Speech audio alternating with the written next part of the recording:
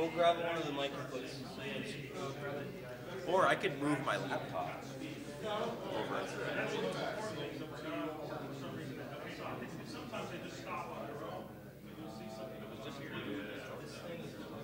How far can I walk? I can go to here.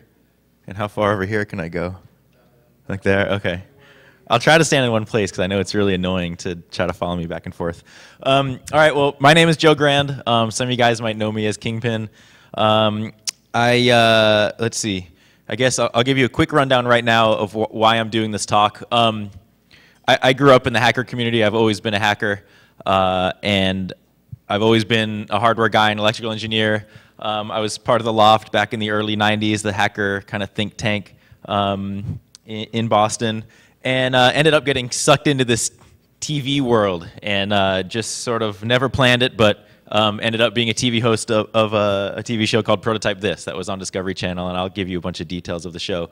But basically, I learned a lot during that time about how to try to convey boring technical stuff in a fun way that people can understand. So we thought it would be sort of fun to give this talk and just share some of my experiences with the TV show, and maybe you guys can kind of get some ideas about little things you can do, in your report writing, in your video making, whatever it is, to kind of share the technical knowledge that you need to in a way that's kind of fun and won't turn people off. So anyway, we'll see how it goes. I usually give technical talks, so this is one I put together just for this conference. So I think it's going to be sort of fun. This is a little bit of an exaggeration, but this is what I think the security industry looked like 15, 20 years ago. And I have industry in quotes, but it's a bunch of guys hanging out doing stuff. And here's the security industry today. So you still have like all the hackers and the guys doing stuff, and then you have the guys in suits, which they're also doing stuff. You have some cool hackers. The media is involved. The internet has just totally changed the entire landscape of security. So now it's not just a bunch of guys,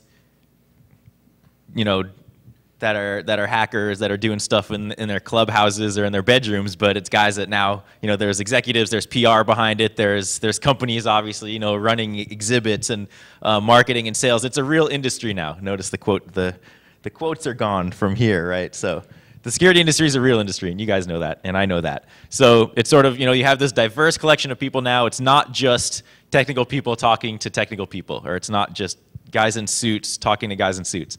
Except I see a few of you guys that are in suits that I know are technical, so you get the point, though. A lot of different varying levels of technical competency. Some people in the industry aren't technically competent, and they don't want to be. That's not their job. But they still need to learn information and learn about the research that you're doing in order to do their job. So we need to just figure out how we can share information the right way. Everybody has different agendas because the president of a company isn't going to be looking necessarily at bits and bytes of some latest exploit, but they might need to know how to go give a talk on it at a high level to get clients. It varies for everybody. So what's the problem? The problem is how to creatively share information with people. So I mentioned advisories, but you have demonstrations, product demonstrations. If you're doing videos, I've seen a lot of really, really bad videos. And it's just a guy like, here's our software version 2.0, and when you click on the button, it does this. And that lasts about 30 seconds until you turn off the video. So if you're doing videos, you don't need like crazy video skills to do some fun stuff. Maybe talk about software functionality, if you have to explain bug fixes to people, who knows, whatever it is. You just need to tell a compelling story. So this is sort of my example and what I learned about how to tell a compelling story through Prototype This. And this was something that, so I mentioned it aired in October 2008 in the United States. And it's basically 4 guys building prototypes of crazy things, and I'll run through all of that. Let's see. In February 2009, it just started airing all over the world. And it was made by the same production company that made Mythbusters.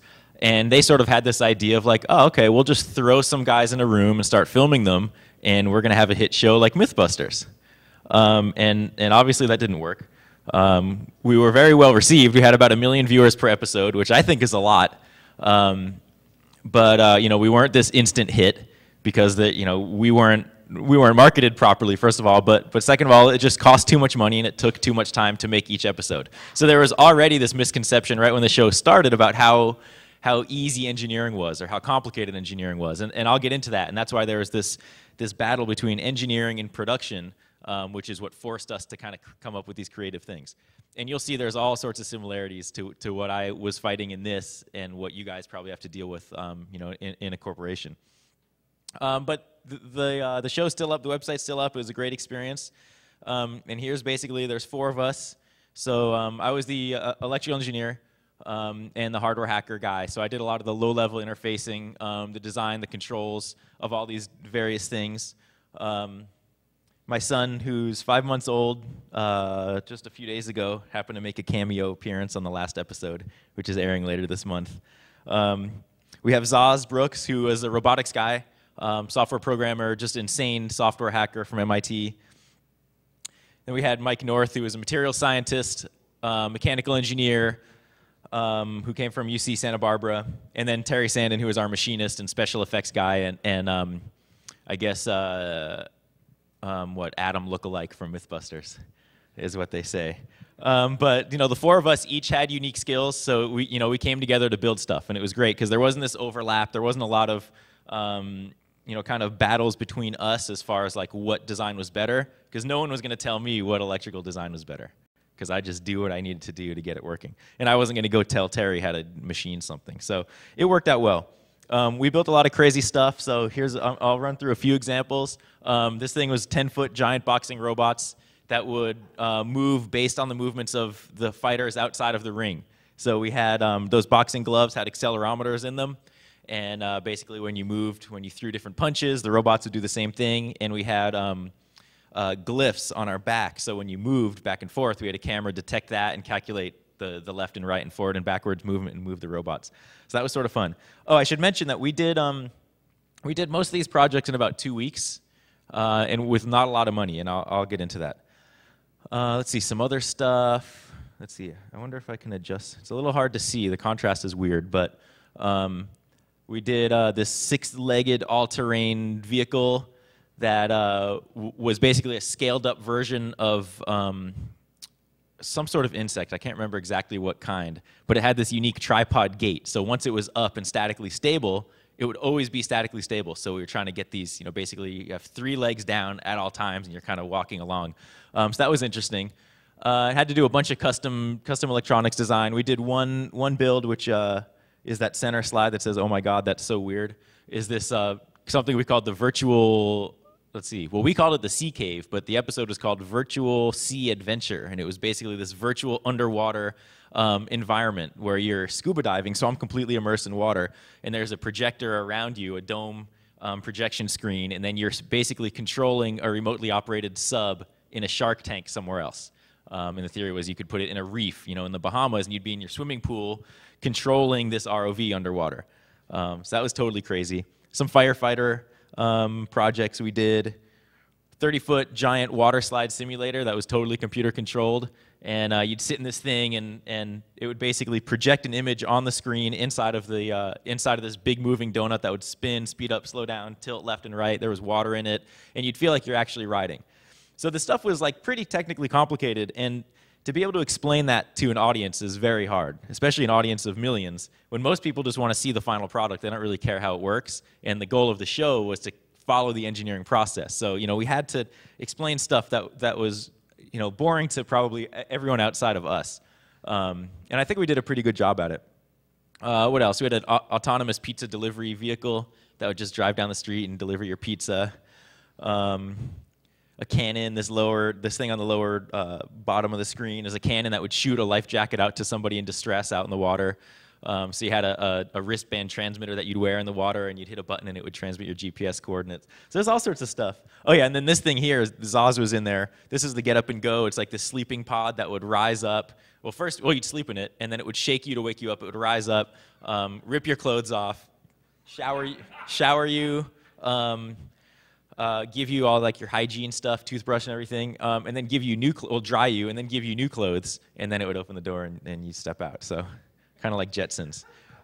So So all of this stuff we did with not a lot of money. We had about $13,000 build budget per episode, which sounds like a lot, but it's really not when you have to buy all of the steel and all of the equipment and all of the one piece, just crazy electronic pieces, and not a lot of time. So they wanted us to do it in 2 weeks per episode. And actually, when we started, they were like, well, watching one build sort of boring.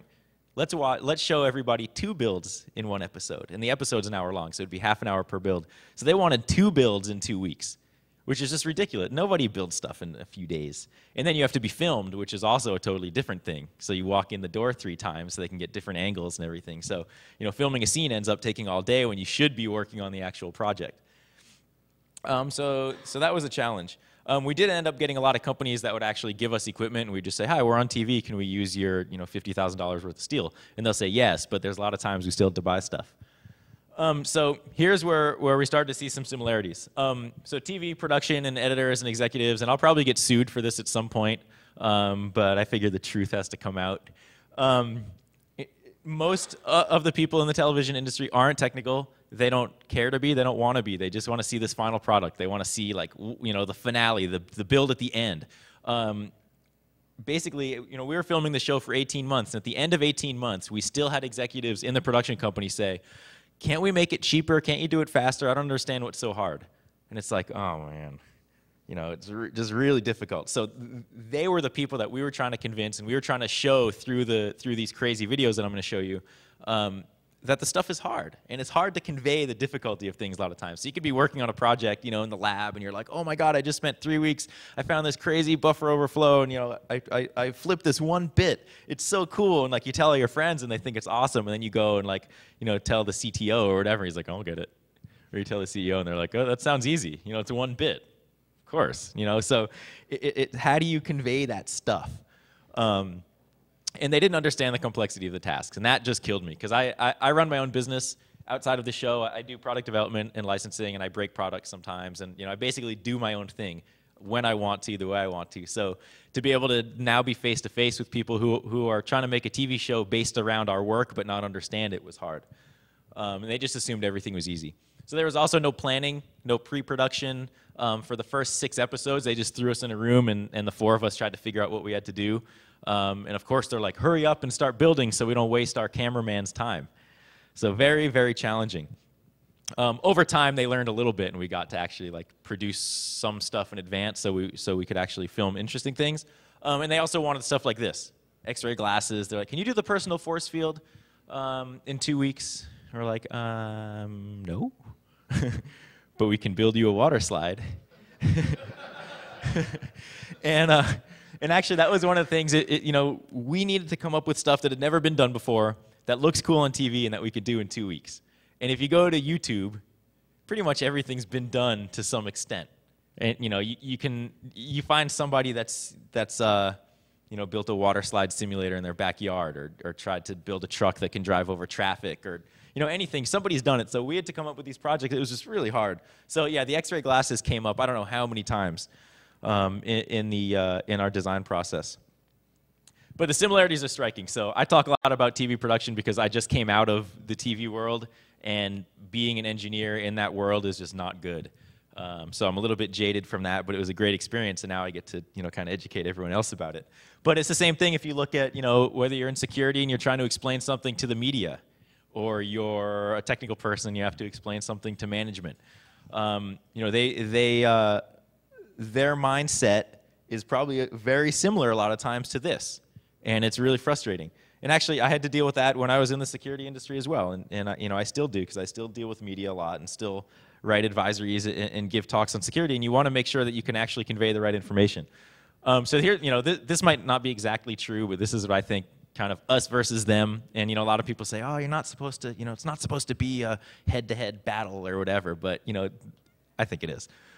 So in television, what we wanted to do is kind of show off the smart engineering stuff that we could do, do all these clever designs, so our peers who watch the show would be like, oh, those guys are smart. They're not just talking heads that are reading off a cue card. And we want to show off our skills, because that's sort of why we want to be on TV. But the TV people, they wanted something to look cool on TV. They wanted something that they could sell advertising space and appeal to a wide audience. They didn't care about showing off our skills necessarily, unless it would just kind of strengthen the show. But then if you look in the security space, it's the same sort of thing. Technical people, a lot of times, I could be wrong, but I think in general this is true. People want to show smart engineering. They want to show off their skills. They want to be able to do cool things and impress their peers and kind of help the business. And then the business side wants to educate their customers, their end users, enhance their products, get media coverage, maybe not showing off the skills of particular people. So I think there's similarity there.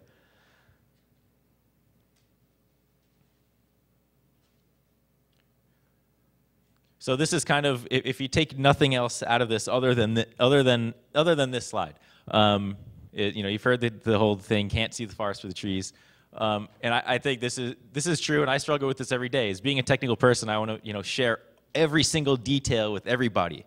But that doesn't necessarily help you, and sometimes it hurts you when you're trying to actually convey things to people that don't care about the technical information. So sometimes we need to if we're sharing information within a group or within the specific security space that we're not dealing with non-technical people. But in general, I think we kind of feel like we need to share more information than is actually necessary. And I'll get to videos, I promise. I figured I'd go through all the words first. So the thought process that we went through. So when we started filming the show, they threw us in the room, and let's see, the first build we did that will probably never see the light of day was this unstealable bicycle. And it was this bike that basically had all these different sensors and alarm systems, and you'd lock it up, and if a thief stole it, it would, they're riding away, it would lock the steering, lock the brakes, they'd lock their feet in the pedals, the guy would fall over. And that was actually a lot of fun to test. And then once they're on the ground, they're locked up, they're wriggling around, they can't get out of the bike. There's a GPS and a cell phone module that would call the police and send a text message to the owner and with the GPS coordinates, and then also use speech synthesis to tell the police, the bike is stolen and it's at these coordinates. But that was something that, we had a lot of crazy stuff in there. Cell phone module, we had a force sensor for the seat of the bike seat, so we'd be able to know if the thief was sitting on the bike before we locked the pedals. So all these different sensors, and we thought that was really interesting to share. But we had no process to do it. And we filmed some stuff, and we're like, here's an accelerometer. This detects if the bike's moving. And for the final cut of that, they didn't use any of it because they thought it was so boring. And actually, what was really funny is our first camera guy, I guess, had filmed a bunch of stuff for like National Geographic and, really beautiful scenery and shots and stuff. And he's sitting in our workshop filming me soldering. And he's like, this is boring. I can't do this. And he walked out and went to the machine shop because it's cooler there and there's sparks and stuff. So that was pretty rough. It's not like I haven't heard that soldering is boring, but that was a little bit of a shock. And I mean, you can apply that however you want. If somebody sees you coding and they're like, that's boring, I'm gonna go play video games instead or whatever it is. I don't know. It was an ego downer, I guess. But so really the thought process here, you need to understand your target. So put yourself in the mind of the audience, just like what I say a lot of times if you're analyzing security products or if you're designing security products, you need to put yourself in the mind of an attacker and say, okay, how are these guys going to attack the product? Or what ports do I need to protect if someone is going to start trying to own our network? Same thing with conveying information is understanding your target. Who is your actual audience? What do they need to get out of it? What do they actually want to see, and what do they actually want to read if you're writing something? So we thought about that, and we're like, okay, there's all these different people. We can't control who's going to watch the show, and we want to convey technical information because we know a lot of technical people are going to watch the show, but there's also going to be, that's going to be like I think Discovery said the technical audience was 0.1% or something. There's many more non-technical people than there are technical people. So we wanted to share the technical stuff, but still make it so my grandma can watch the show and get it. So that was our audience. We knew our main audience was non-technical people, but we had to still make it fun. And then understanding the motivation of what are you trying to get out of your research or what you're trying to share. So these two are sort of related. What information do you actually need to present? So if I'm talking about accelerometers, I might not need to get into the detail of exactly what an accelerometer is. If I can just say at a high level to the people that don't know, an accelerometer is going to give you a representation of acceleration or whatever. And you can visually show it, and I'll show you examples of that. And then what does your audience need to take from it?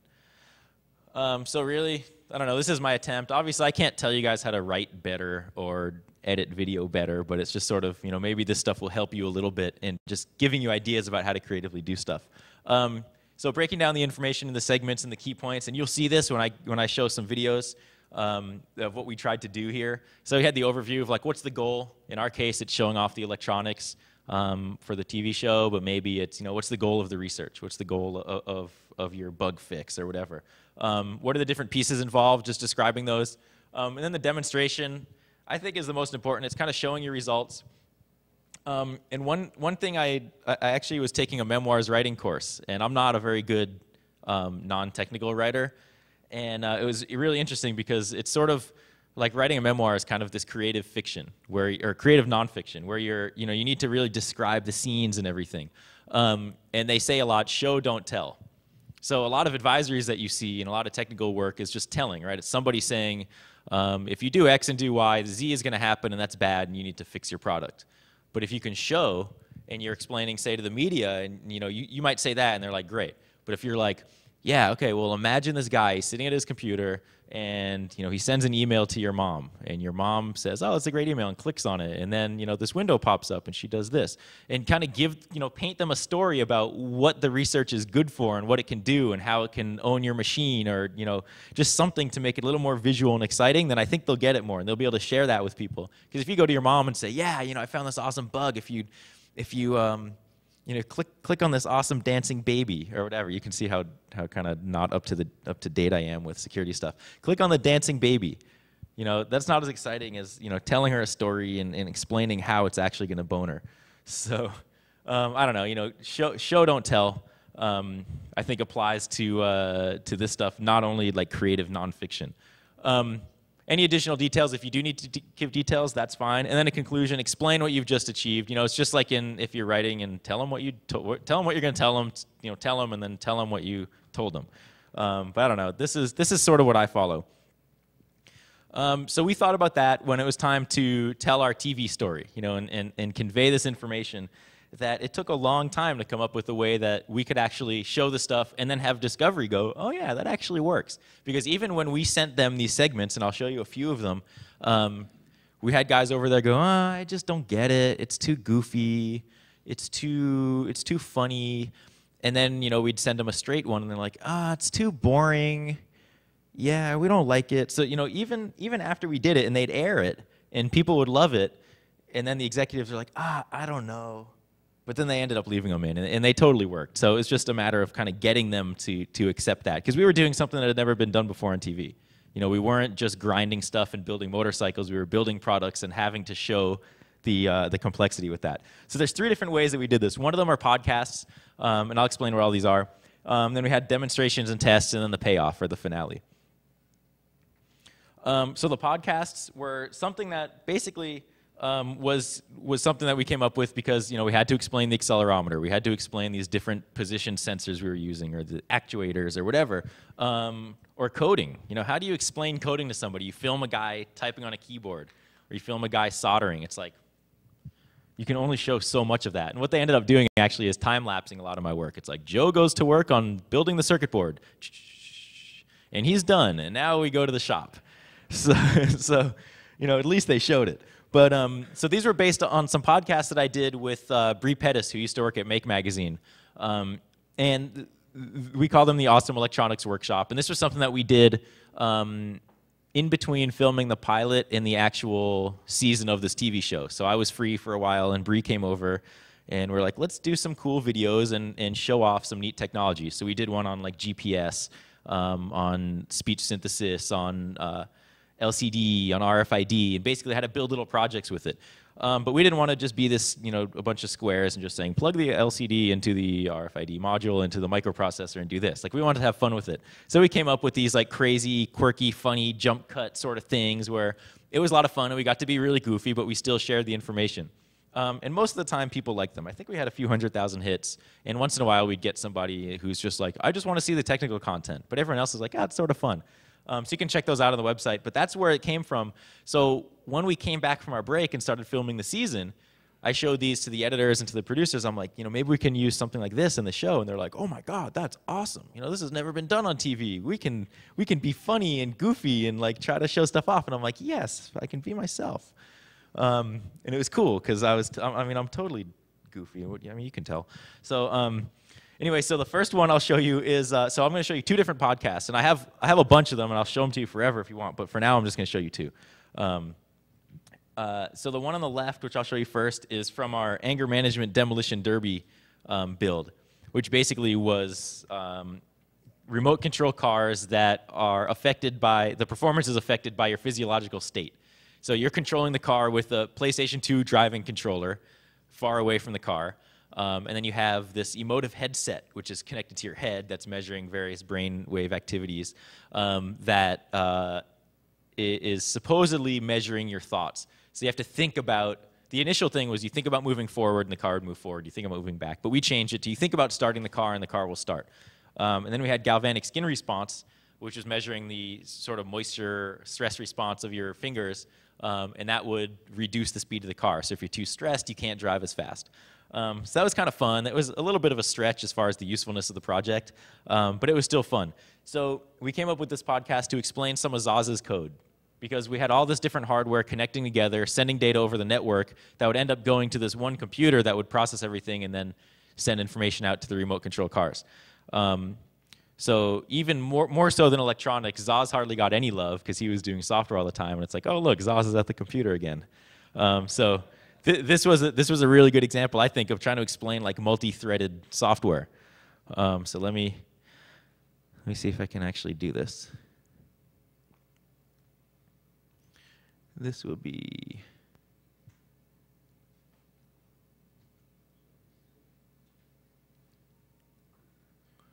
There, okay. Right now, Zaz is coding. It might look like he's just playing around on the keyboard, but he's actually writing specialized programs that are going to tie all of these different parts of the build together. It's pretty complicated stuff. So for a little better explanation, some more detail about how everything really works, I present to you the Code Master. There's a lot of custom code that has to be written to get this anger management system to work. That's why you see me typing all the time. Code is a written set of instructions that tells a computer what to do, and I'm the one that has to write it. My code is made up of threads. A thread is like a little program that runs inside a larger one. There can be a bunch of threads, like Joe here, but they all run independently to perform a specific task. In this system, each car is controlled by 4 threads.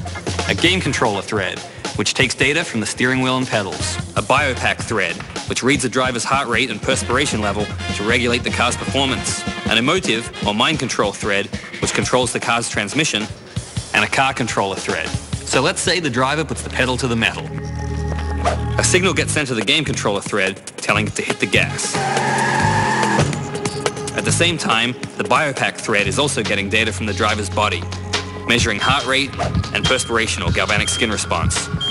At the same time as this, the emotive thread processes events from the emotive system and decides whether or not the car should be put into forward gear. Finally, the car controller thread looks at everything the other threads have produced and decides what to do with the car. If the driver's brainwaves are calm and focused, and their heart rate is good, and their perspiration level shows they're cool and collected, the car controller thread puts the car in gear and hits the gas. But if the biopack and emotive threads show agitation, then the car controller thread will slow things down because the driver's getting too stressed. This is all just for one car. For 4 cars all working together, that's going to be a lot of threads. And if I can't get all those threads to work together, we're going to be dead in the water.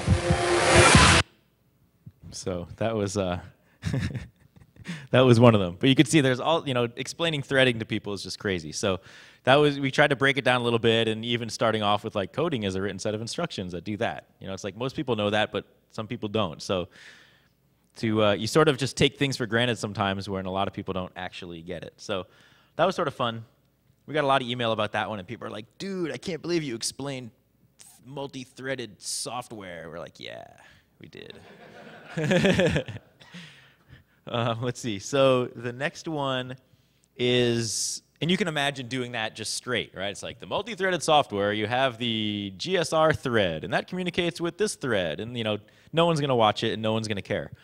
So the next one is from the Virtual Sea Adventure, and basically for that one we had to be underwater, so we had this controller that was basically like a sea scooter, like an off-the-shelf sea scooter, and we modified that in a way that you could actually control this ROV somewhere else. So this is a little segment on the magnetic sensor that was used.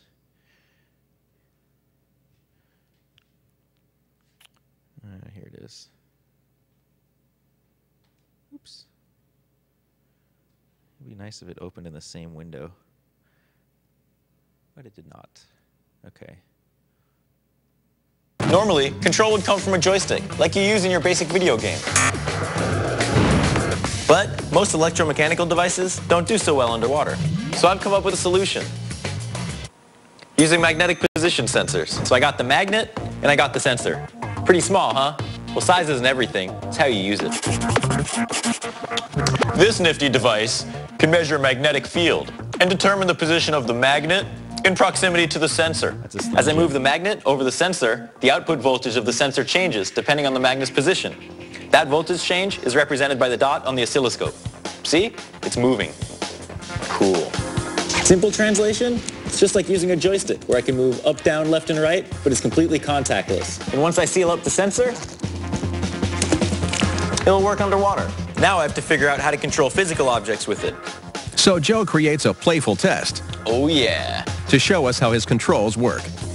I have the sensor connected to a microprocessor that controls two motors, the X and Y axes of the toy. So when I take my magnet and hold it over the sensor, I can draw pictures, just like I was using a joystick. Cool. But this is all just child's play. What I really have to do is take the sensor and the electronics and figure out an interface to control the ROV. And while Joe pondered... Yeah, so that was that one. So it's sort of explaining stuff, and a magnetic position sensor nobody really cares about, but I thought it was like super cool, basically because you can use it in all sorts of environments. So it was like, but basically instead of using the joystick, which doesn't work underwater, you have this, and it works underwater. And that might be all that people take out of it, that you're using some sort of magnet to control something, but that's better than having them take nothing out of it. So I don't know. I thought those two are sort of fun. Where's my mouse? Here it is.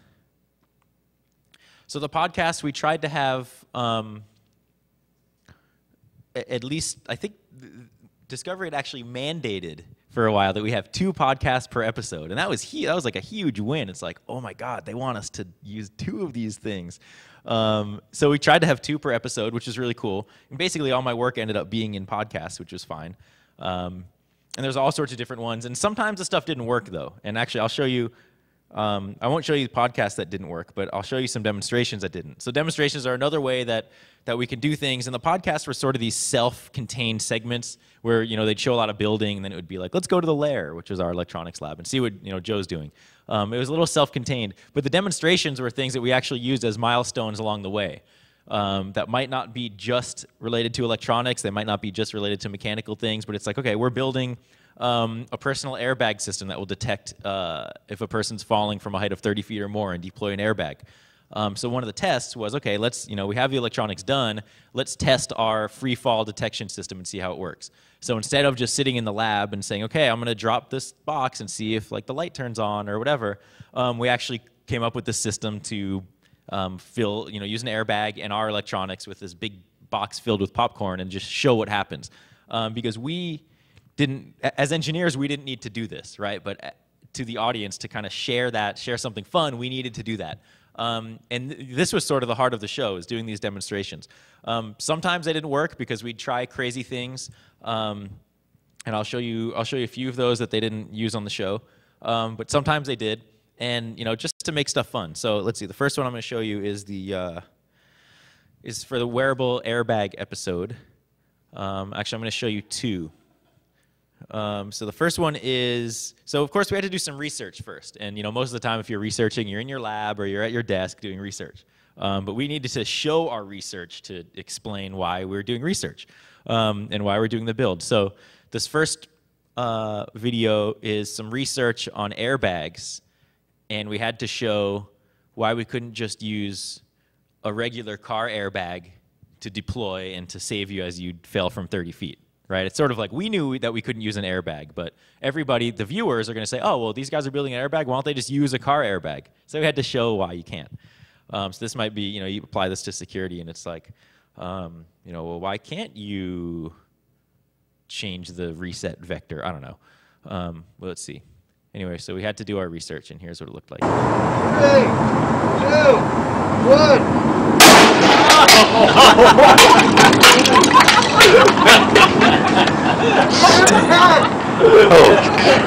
And then you go, oh, that's why we can't use airbags.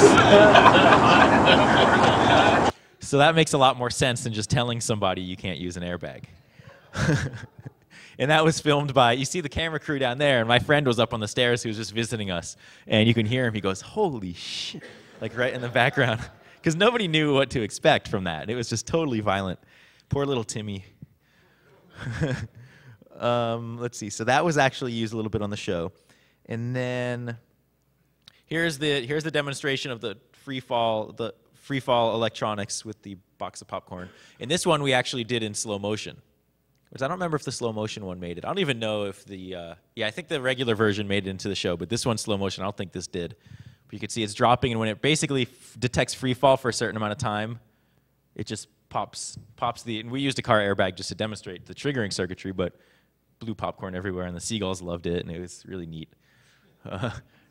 We got to use a high-speed camera. But it's just stuff like that that kind of shows, and we can explain that our free fall circuitry now works, and then you can kind of jump to the other stuff of finishing the design.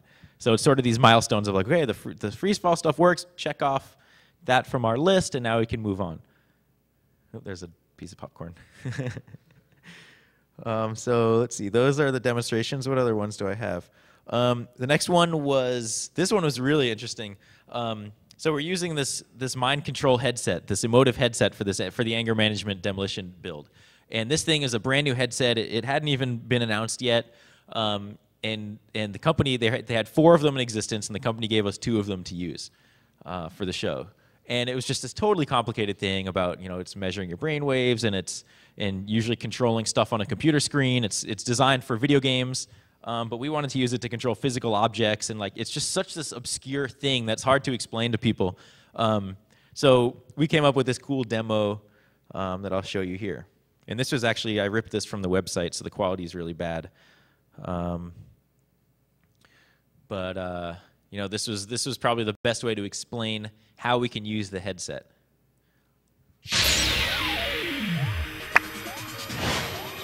Until now, the emotive headset has only been used to move objects on a computer screen. But Zaz has created a test to see if the thought-reading headset can be used to move a real object, a variation on the classic psychic spoon-bending trick. Here's how this test is going to work. I'm going to be concentrating with the emotive controller to push that cube on the screen. When I push that cube, it's going to send an event to my code, which is going to send an electrical signal along these wires, which is going to talk to this servo controller, which will turn on this E switch, which will send power to this actuator, which will bend this spoon. The good old spoon bending test. Enable power. All right, you're good to go. All right, spoon, prepare to get bent. The headset is picking up electrical signals from Zaz's brain that are fed into the computer. And when he calms himself enough and concentrates, the computer triggers a motor that pulls down a wire, bending the spoon. That spoon looks bent. Uri Geller, eat your heart out. Your powers are strong. Spoon conquered. And he actually was really thinking about it and stuff. And most people are like, yeah, right, whatever. But I thought the same thing until I tried it. It was totally cool. But of course, you gotta bend the spoon when you're dealing with mind tricks. And that one went over really well. Because otherwise, it's just like, there's so many obscure topics. And you can choose your own obscure topic to apply to this. So another one was, let's see, the, what do they call it? The Gecko Superhuman Suit. And this one hasn't aired yet. I think it airs, so one episode airs tomorrow. There's 3 more to go. One episode airs tomorrow, and then a week from then, and then a week after that. So this one is the Gecko Superhuman Suit, which I think is not this week, but next week. So I'm going to show you stuff that will never see the light of day. This was something where we had to, basically this Gecko suit was an attempt to enable a human to climb up a vertical surface. And we had two different versions. One was climbing up smooth glass, and one was climbing up rough surfaces. So I'm not going to give anything away because the episode hasn't aired. But what we wanted to show is like, well, maybe you could just use suction cups, right? And like climb up a smooth surface. But suction cups don't really work because you can hang, but then you can't pull it back to move up to the next one. So we just came up with this really stupid idea of like, you know, putting suction cups on somebody and seeing if that would work. Which it didn't, but this was actually more fun. And this is also like a really good stress reliever. This thing here. Get the other camera out here too. That was Terry. I don't remember. And they're filming this, you know, we didn't know if they were going to use it or not. Better than climbing Hey, anybody? You can hear me laughing. I got a great idea for a film. This is like anger management at its best. I'm pretty sure. Be careful now, guys. So, what's that? Yeah, right. Yeah, actually, that was Terry. So there wasn't a lot of machining for him to do on this part of the project. So we figured he actually volunteered for that one. But you know, this was a demonstration where we didn't know if they were going to use it or not. Actually, we didn't know if they were going to use anything we ever produced. So in this case, they didn't use that. But I use it all the time because I think it's funny. So you know, sometimes you're trying things that have never been done before, and they don't go over so well. So that's, you know, when you're taking a risk, sometimes you lose and you end up with things that you can't use. But I think it's better to take the risk and do some things that maybe are a little bit non-standard and just see what happens. So apply that to writing advisories or producing, you know, product videos or whatever. This last demonstration was from the 6x6 robot, where basically there was the 6 legs, and those were all created by these we had custom carbon fiber legs that had to be strong in certain directions but not others, and they were completely designed by Mike North, who is our mechanical engineer, material scientist guy. And he was trying to basically demonstrate that with a dynamic load, you know, as they're moving up and down, so if this 500-pound robot's walking, with the dynamic load, the legs aren't going to break. Because you look at them and you're like, oh, those things totally look like they're going to break. And it's carbon fiber, right? It's usually really fragile. So he was like, well, I'm going to come up with a demonstration that, you know, can show how complicated these legs are, but also show how strong they are. So he came up with this thing called the forklift rodeo. And, oops, let me adjust the size of this. So this also didn't make it into the episode. But basically, you can see here's the leg, which is in here. And he added this piece of wood on the forklift that would basically, when you move the forklift up and down, it would flex. His weight would sit down on the leg and sort of flex the leg to show this dynamic strength. So we'll show you what happened. Here you go, action, please.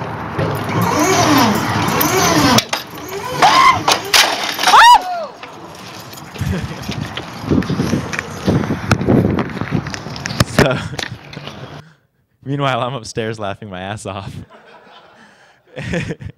And so, yeah, some tests don't go so well. But, I mean, in concept, that worked, right? I mean, it showed the flexing of the leg. So demonstrations, kind of, you know, fun stuff to prove a point. Dude, why is that on YouTube? Actually, that was so I put up a bunch of videos on YouTube, but not that one, because I figured, like, I'll let Mike put that one up. Because that was just so, yeah. He was hurting for a long time with that one. But, you know, showing milestones, so maybe if you're, you know, working on some midterm report or, you know, mid-quarter report or something, you want to show something fun, you know, either write something or make a video, or I don't know.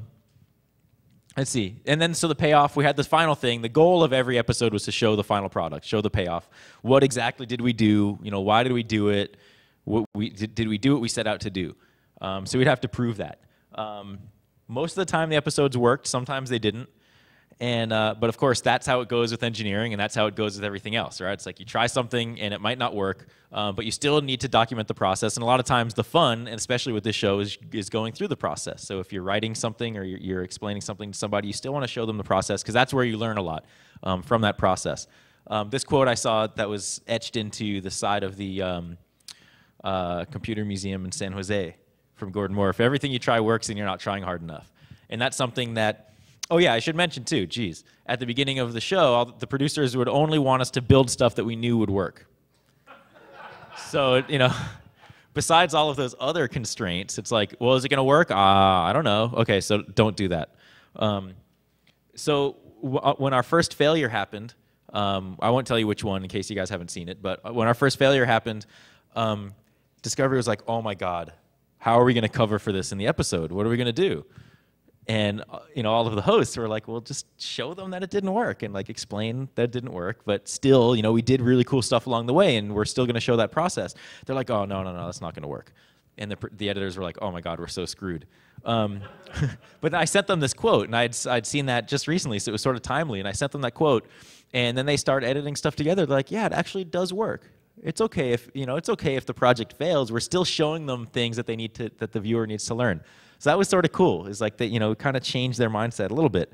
And, you know, just driving home the final point about what needs to get done. So let's see. Yeah, this is my conclusion slide. Again, you know, I'm talking just about TV here, and I show some really silly examples that are video based, but you can, you know, maybe get some ideas about how to just make your writing more fun, or you know, your website more fun, or your blog more fun, or maybe videos if you're doing videos. I think videos help a lot to be able to convey information, even if it's supposed to be, you know, you're trying to explain a buffer overflow. You can do it in a lot of really cool ways with video to explain a concept that most people wouldn't normally care about. So it might be fun to try some of that. And you can see, like, this stuff was all professionally edited, but you don't need to be a professional editor to, you know, cut stuff together. So basically, you know, understand your audience and present accordingly. So, you know, if you're writing something for your CEO, don't write it like you're writing it to, you know, your lab partner. You know, one type of writing doesn't always work. One type of video doesn't always work. You have to understand your audience. Break down the information into bite-sized points, these little chunks. You know, sort of like the Sea Cave podcast. It's like, we have the magnetic sensor. We're going to use this to control the joystick. The joystick, you know, the regular joystick is used to control video games. It doesn't work so well underwater. You know, just these little points, and people are like, oh yeah, you're right. And then using graphics, video, audio. And again, yeah, don't be afraid to try new methods of explaining your work. Chances are it won't get you fired if you do something a little controversial to, you know, a little more fun. If it does, just don't come chasing after me. But, you know, when we were filming this stuff, we had no idea if the network was going to like it. We had no idea if the audience was going to like it. But we just did what we thought would be a good way to show our work. And most of the time it worked. So I thought it was sort of cool. That's it for me. If you guys have questions, you can email me, or, you know, we have a few minutes if you want to ask questions here, or if you want to see more videos or whatever. I'm happy to show you. Oh, and also I'm going to mention this, a little plug. I run a charity called Kingpin Empire, which is, there's a desk outside right near the t-shirt booth. That's basically collecting money to donate to various hacker-related, technology-related, health-related charities just to help out the community. So all the money from t-shirts and stuff go to the charities. And there's a flyer out there, you can read about it. So go check it out. But that's it. So any questions? No questions? There's a question. Two questions. Yes. There's a fair amount of thrashing that goes on beforehand before you actually get to the point where you have something to present. So did they really film you going through the whole process, or did you build a bunch of stuff first and then you kind of recreated it for the camera? Right. So the question was, you know, there's a lot of real work that goes on that sometimes isn't always shown. You know, thrashing around. Rob and I did a hardware hacking project once, and there's a lot of stuff that goes into it before you write the final report. So, you know, did they actually film all of that? Sometimes, yes. But they'd basically only film stuff if I go to them and say, okay, I'm about to rip this thing apart. You want to film this because something might happen.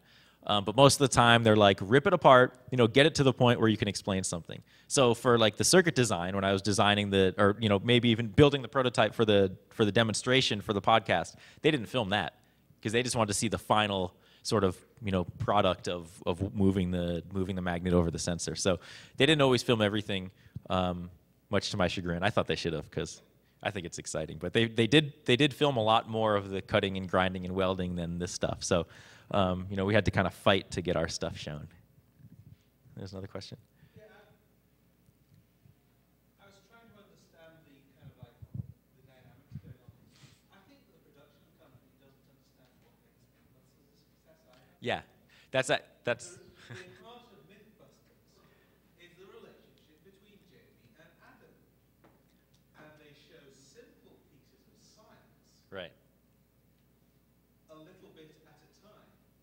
People love watching technology, and they love watching you young workshop. Right.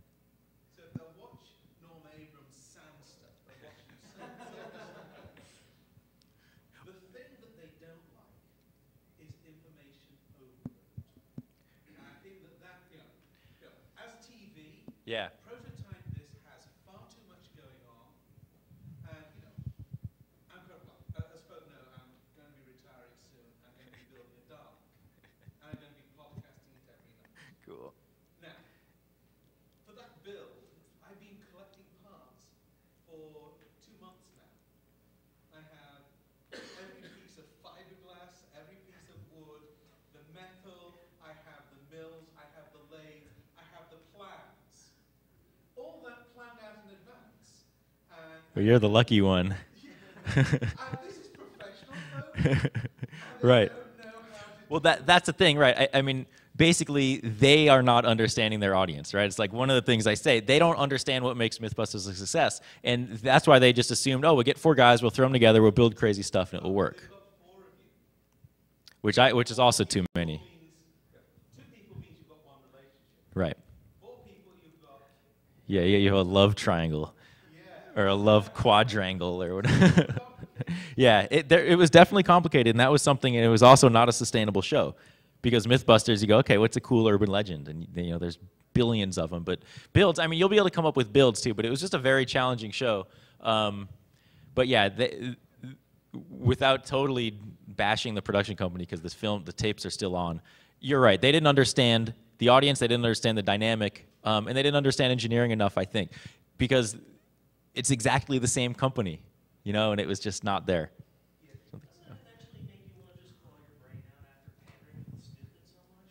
Yes. I was very relieved when I found out that we weren't doing the show anymore. It's a challenge, and people have to deal with it all the time. Luckily, I don't because I work on my own. But there's people that have to deal with this type of whatever idiocracy, whatever you want to call it, every day, and they want to claw their brains out. But to a point, we knew that we had something special, and we could kind of share our passion with the world. And it was like, well, I just wanted to get an entire episode done so I could have the DVD set. And I was like, okay, I'm going to suck it up and do it and fight with these guys. And, maybe I can impart some knowledge on them, and maybe they'll get it, and maybe we'll be able to share stuff with people. And the TV show actually, spawned some of the audience I got emails from. They're like, oh, my God, you made engineering fun. I'm going to go be an engineer. And it's like, that's cool. So you deal with a bunch of idiots for a while, but then you get people that are actually, their life is changed by it. So there was definitely good that came out of it, but it was a learning experience and it made me think about the work I do and how I can just share it with people so they actually care. Any other questions? No? Good. All right. That's a wrap. Thank you.